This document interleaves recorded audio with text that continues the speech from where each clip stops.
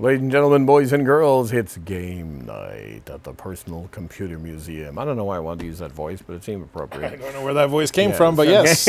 Another game night coming up at the museum. No, yes. No, this is not just another game night. Not just another one. This time we're going back to the future. Uh-huh. That's our theme, and we got some great stuff happening. We're going to be celebrating, of course, the very crappy Back to the Future video games, but that's not really why we're doing this. We're actually looking at video games that were ahead of their time, so they might have been a little bit, from the future back in the 80s, let's say, or even the 70s.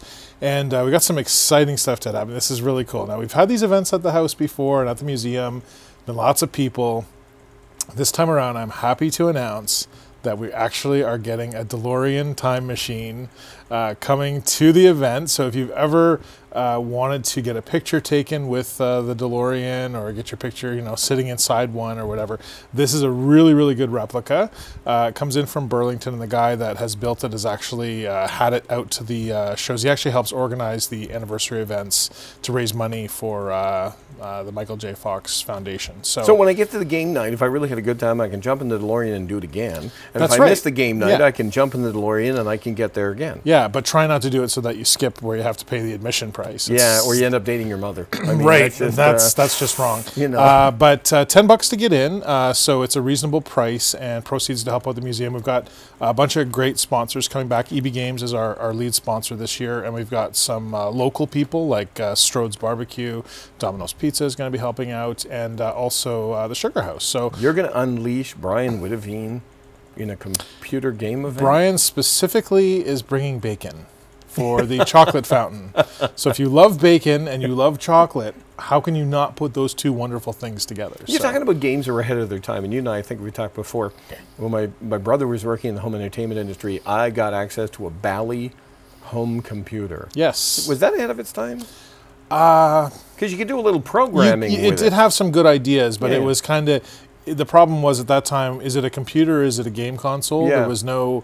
And unfortunately, that divide sort of always remained, and so that's why it didn't do as well. Yeah, it bombed. Yeah, pretty much. I have one, though.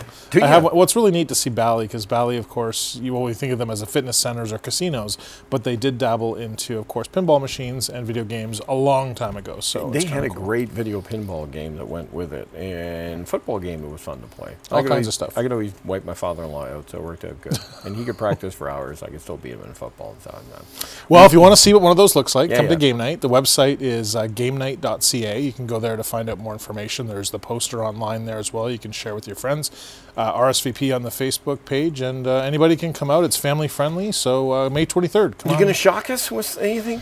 You know what? The DeLorean's kind of a neat trick. We've got some interesting controllers. You can see the poster there. We always do something unique with controllers, so I don't know whether I'm going to let you play Donkey Kong with bananas or whether I'm going to let you do that. We've also got some amazing VIP guests. Sheena Snively from MTV Canada is going to be showing up, and Paul Gold, who is a producer at Digital Leisure, is going to be there. And Paul is cool because he gets to control all the Dragon's Lair games, and those are my favorite games from the 80s, and that was a game that was definitely ahead of its time. So so come out, meet some VIPs, play some video games. It's going to be an awesome night. We got so much going on. It's going to be at least 50 different areas that you can play games on through the night, so something for everybody. This is Canada's only, isn't it?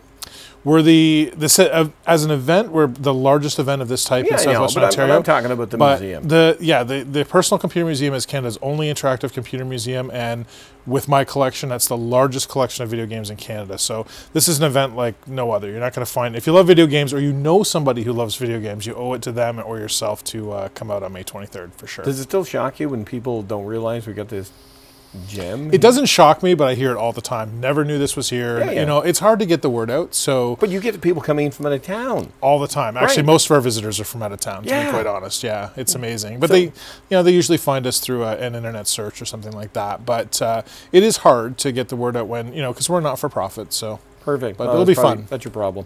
All right. Listen, thanks for coming in. Happy game night. No problem. Syd Bolton here every Wednesday, only on Rogers Inside Brant. We're here on a Thursday with our friends from the SPCA. Also, we're going to have guests from Russell Reid Recyclers, and they've got a special event going on.